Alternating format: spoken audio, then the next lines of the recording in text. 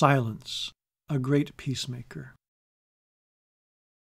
Hard speech between those who have loved is hideous in the memory, like the sight of greatness and beauty sunk into vice and rags.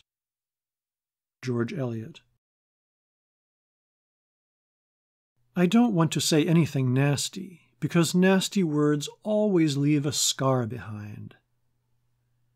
Isabel Carnaby, Ellen Thorneycroft Fowler. Silence is a great peacemaker. Longfellow. If bitterness has crept into the heart in the friction of the busy day's unguarded moments, be sure it steals away with the setting sun. Twilight is God's interval for peacemaking.